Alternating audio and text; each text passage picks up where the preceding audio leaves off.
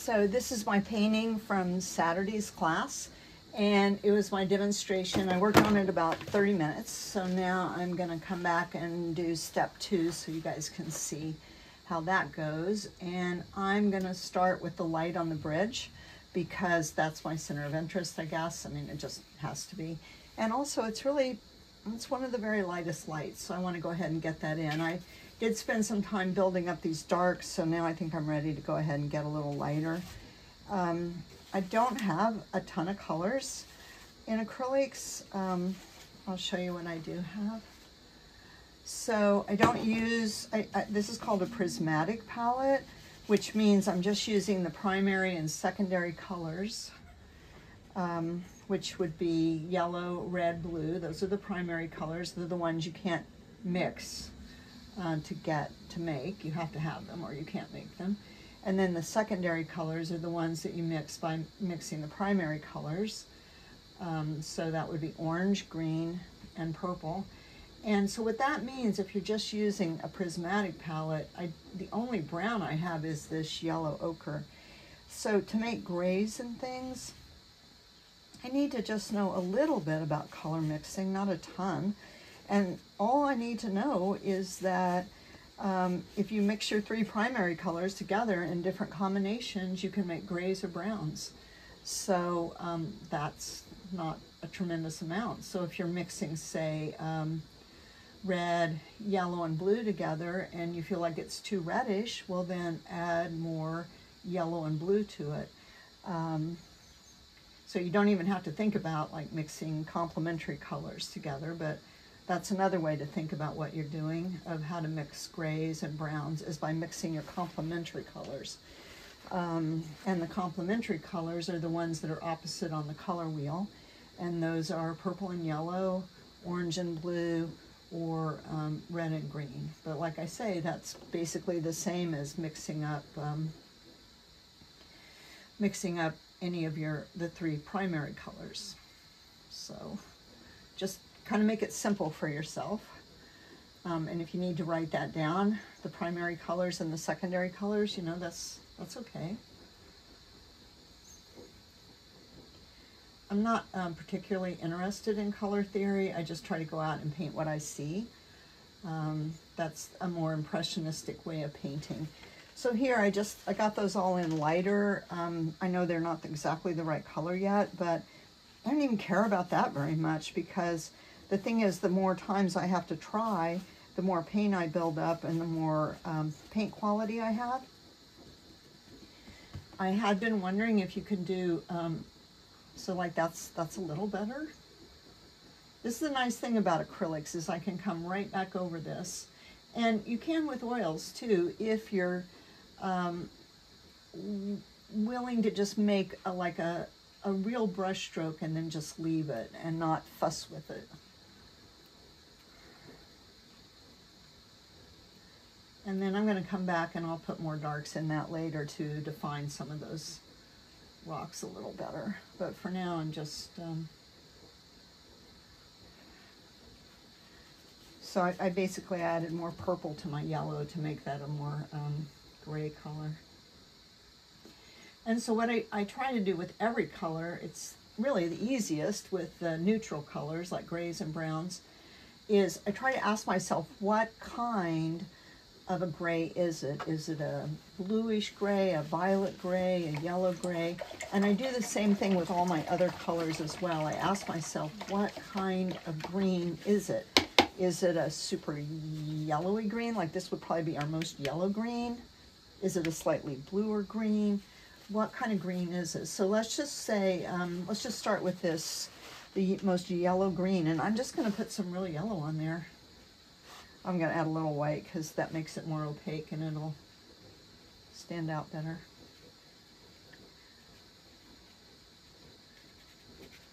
And I can keep using that little smearing stroke I was using before, or I can, like I prefer to work in a kind of a brush stroke technique, but you don't have to. There's all kinds of techniques you can do. You can scumble right to the end, which is this little smeary stroke. You can do things like, you can use different techniques in different parts of your painting. So when I get to the trees, I'll show you a different way, a different technique you can use.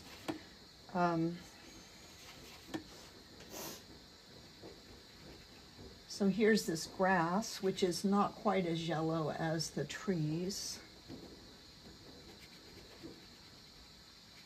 And all I'm thinking about doing here is making it better. I'm not really thinking about finishing. It's my second lay-in. And I just want to make it better. You know, maybe if I had more expensive, I'm sure if I had more expensive acrylics, that they would cover better. And I'm just going to keep trying different brands. The next thing I'm going to try is the Golden Full Body or something acrylics. They have, supposedly they're a little more like oil paints. All right, so then for my trees, if you want, it's just kind of a patting stroke, and I'm not like really mixing the paint up too much on my canvas. I'm not at all right now. I'm just grabbing colors and putting them in there.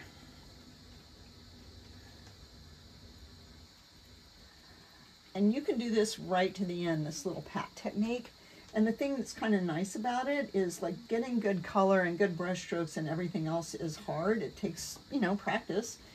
And this is a way to have kind of a nice texture and stuff, but without having to, you know, be like a painter like John Singer Sargent or one of those other people that was so good at brush strokes. So the scumbling method you can carry through clear to the end. You could do like this, where some places you scumble, some places you do this pity pat, we used to call it, and some places you do more descriptive brush strokes with the form, like the arch.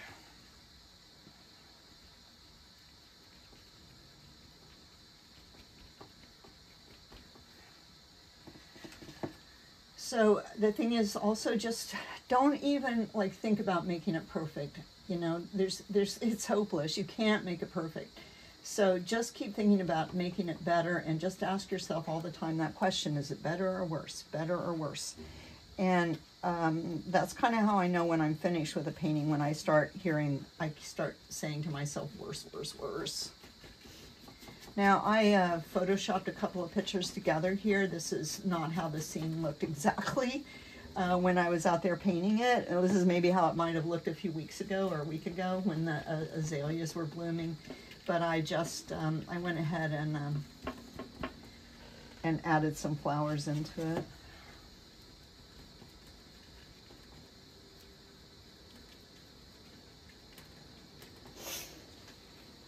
And, you know, eventually I want to try to create more depth right through here, but I'm not thinking about that too much. But even though this is my brightest yellow, I may not want that to be so yellow, because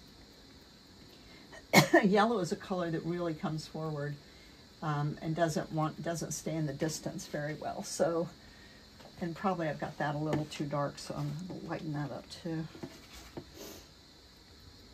And I may be spending a little more time in each of these areas than I did the first time over, but not a tremendous amount. It's just like, make it better, move on. All right, so now this flower situation. A couple of colors that if you don't have, it's really hard to do flowers without them. And the first one is dioxazine purple.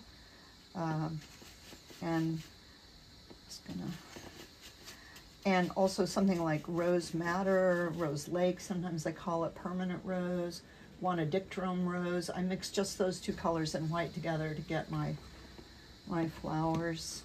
The thing about the permanent rose is a cool red, so it, like, you can't make a pink very well with a cadmium red or a barium red. So you need some warm reds, which are the cadmiums, and then you need a cool red, which is this rose madder. And then I don't know how I'd survive without my purple. Probably couldn't. It's just hard to make a decent purple. And especially it's hard with paints that aren't that great.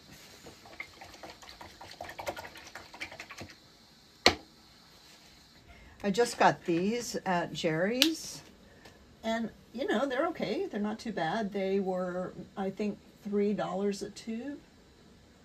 This is a 4-ounce tube, and they are called Creative Inspiration. All right, so now I just want to see if I can get those lavender flowers up there. If this was oils, I might have done the flowers the very first thing, just so I didn't get any green in them. Just so I could keep my brush really clean. Usually when I'm painting in oils, when I come back the next time over, I'll start with the lightest color in my picture, and then I work to the darkest color. And that way, my brush, you know, I just am painting with this one brush, and I don't even wash it that much, honestly. But I just do whatever I have to do to keep my paint really clean. So if I need to wash my brush more often, then I will.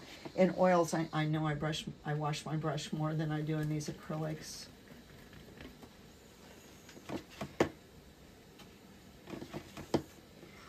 Just whatever it takes to keep your colors nice and clean and bright, that's what you want to do. Okay, so now I want to add some darks to this. Oh, I got my tree too, so maybe I should add some dark. So good, I'm going to try this for the tree. I'm going to mix purple and orange.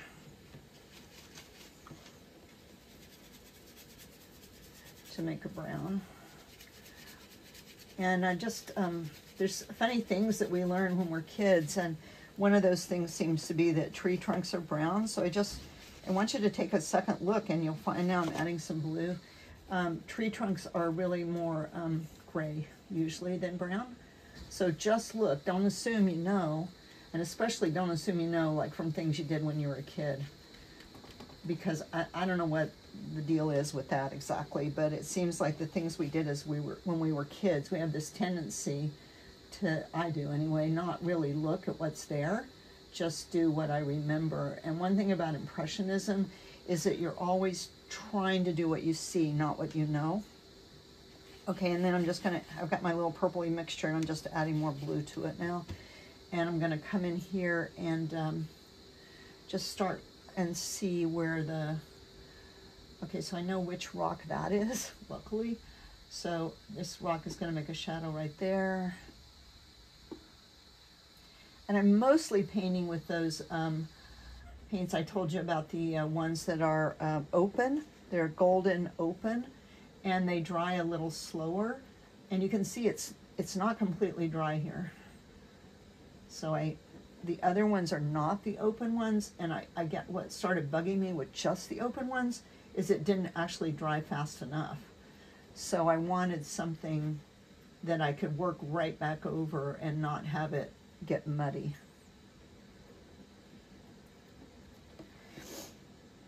So when you're painting outdoors on a sunny day, you have two light sources, and one light source is the sky, which is blue, and that's what lights up all your shadows. So on a sunny day, not to make a rule, we try not to make rules about stuff, but on a sunny day, the shadows tend to be more blue. And then because the sun itself is yellow, the lights tend to be more yellowy. So if you're out painting and you're like, oh, I cannot make this look like a sunny day, well, maybe you need more, you could try more yellows in your lights and more blues in your shadows.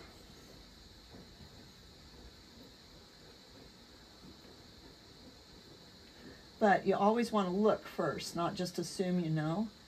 Memory is a very kind of a weird thing, and you don't want to get too caught up on that. So like I'd say all my shadows are a little on the purple side right now, so I'm going to try to add, I'm going to see if I can mix up a little more of a gray. And so I'm just adding kind of a lot of stuff. I want to make that a little bluer. So once I've got these shadows in, you know, I'll let them dry a little bit, and then I can come back and put the lights on top again. And I don't have an order that I usually do lights and darks in. I felt like I really needed to make my lights lighter just now, so I went ahead and did them first. Yeah, and I want to try to show this. So how am I going to do that? I think this This needs to be a little lighter out here. I want to show that ring of light inside, that there's light on the face, but there's also light a little bit on the inside of that ring. So I'm just gonna, and I'm not copying the rocks. I'm not like sitting here counting or something, but I am trying to look at individual ones, because if I don't, there's a real tendency just to do this, da, da, da, da, da. It's a tendency everyone has. So it's a tendency that one has to fight, because things are really just not that repetitive. So anytime you find yourself making a little like fence or a ladder, then you want to take a harder look, another look, and see if you can make things more like they really are. Okay, so I'm gonna see what I can do with my lights again on my rocks. And I've got my lavender and my yellow ochre to do that. That's kind of hard, but it's hard because I don't perceive a color change between this little part that's in here. So I'm just gonna, the little part that's on the inside of the, just gonna start with that and kind of, you know, my dark is still really wet, so I'm just gonna maybe just help myself remember that that's where I'm headed. I guess it's a little lighter on the inside, maybe. Other problem I've really been having with acrylics painting outside is they just dry so fast, especially if you're set up in the sun. So it's better in here, but in my studio. But I did get a little squirt bottle. So the other thing I thought maybe would help me to make this look like a turn, a curve, was to have my strokes go a different direction. All right, so now come back over here. And I definitely want the lights on my rocks to be the last thing I do. So if I have to come back and do shadows again, I will, obviously. But in the end, I want to come back and do rocks last, because what I want in the end is I want the things that are closest to me, which is the face, the outside, the closest edge of the rocks, the edge that's farthest away from the inside part here. I want to be sure that that paint is actually literally on top, so that the paint is actually closer to me. And especially, I'm going to put a little bit of that rock wall over there just to make sure it looks like it continues behind that tree, even though I don't see it. I try not to have things end behind something else. Okay, so I don't want that. And I need more light on my ground here. Love the stippled sunlight. And I want to make sure, like, okay, if I have light here, I want there to be light coming right here, onto the path. And I have some light there and there, so I'm going to have light coming in from here. Well, okay. All right, so now I'm going to go back and make some more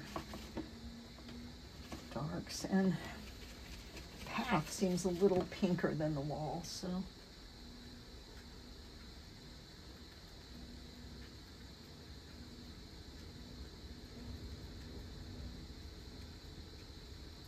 And I'm making my strokes pretty deliberately horizontal here, because I want to keep this as a flat plane.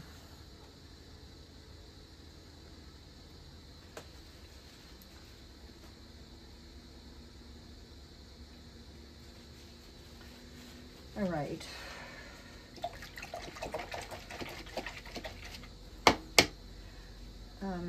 Okay, so this is really similar, but I'm going to lighten this up a little bit under here because I want that to go back more. I want there to be more space between the bridge and the background. So see, just by lightening that up a little bit, that helps that bridge pop forward. And then even though it's lighter up here, I mean the bridge itself is lighter up here, I'm going to make that a little lighter back in there too. And I think I want to try to get rid of that little too much yellow back there.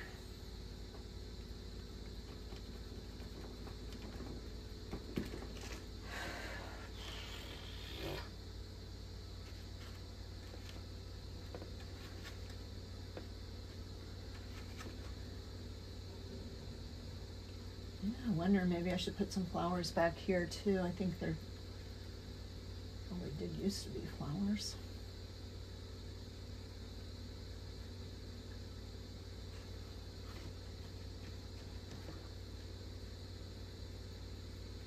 Another kind of a hallmark of a sunny day, or thing that you usually see on a sunny day, is that there's very strong value contrast between the lights and the darks.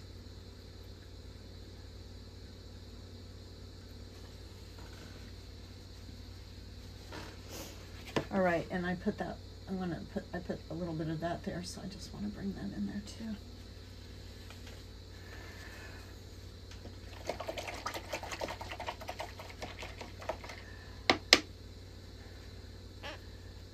So the next thing I would do is, well, I'd have to get out more paint to keep working, so I'm going to quit. But so that's the next step, step 2, second time over, and then I'll film a third time over, and maybe I'll use oil paints on top, because I really think that's the way to go with these acrylics, not just finish paintings in acrylic.